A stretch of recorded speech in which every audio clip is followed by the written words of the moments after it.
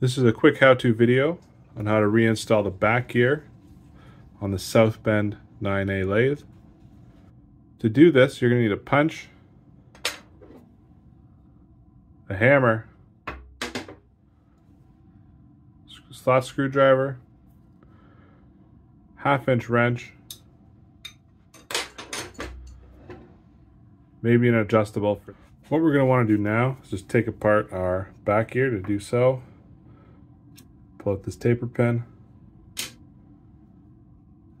The sleeve slides off. Put that to the side. Back gear and the shaft slide apart. First thing we're going to want to do is make sure that this bolt here and the one over here are backed out enough that when you slide the shaft in, it's not going to bind up on that journal there. We're going to take our sleeve that has the large hole up top here, and we're going to keep that hole pointing up as we insert it into here, pushing down that tensioner bushing if it's an issue, which for mine it is. There we go.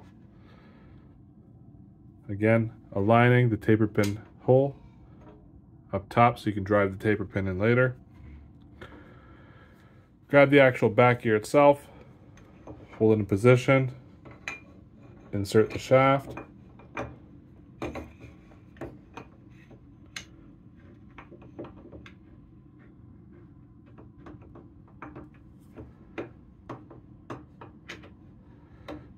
we go. When the back gear is disengaged, the large hole, so disengage, so this shaft right here, the handle pointed to the back, the large hole, the large taper pin hole in the shaft will be lined up with our sleeve. So we can just throw our taper pin in there, like so. Take our punch, hammer, secure that. Next thing we're going to want to do is tighten the bolt that's on this side here. That's the one that stops it from sliding back and forth. We're at the back of our lathe, and we're just going to tighten up this screw here.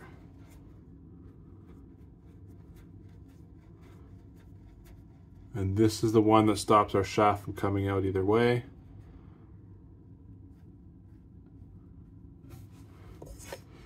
We're going to pause here, we're going to verify everything still moves like it should, and it does. Fully disengages. And when the teeth want to line up,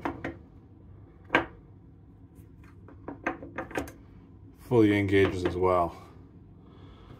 So I like that spot. What we're going to do is we're going to tighten up that 1/2-inch nut and lock everything in place.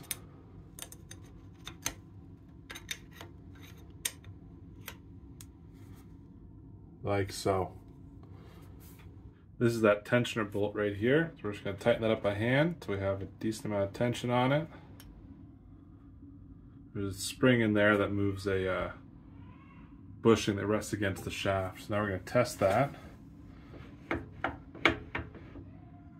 Pretty good tension. A little loose. Tighten it up a bit more. Got this adjustable here, just give it a couple turns.